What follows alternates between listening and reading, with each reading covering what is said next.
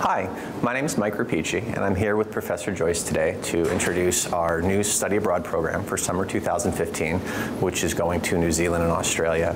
So coming from someone who's traveled before, I know that it can be very daunting to get outside of that comfort zone and go somewhere where you don't know the culture, but it's also something that allows students to get out there, to know that you can do it, that you can have adventures, that you can be safe in somewhere other than your own country. This trip offers students an opportunity to really immerse themselves in a culture and an environment that's different than the one we're used to, which I have found personally offers huge rewards and can really be a phenomenally life-changing experience. So if you're up for an adventure and you want to meet us in Australia and New Zealand, we hope to see you there. It'll be going in May of 2015. Cheers!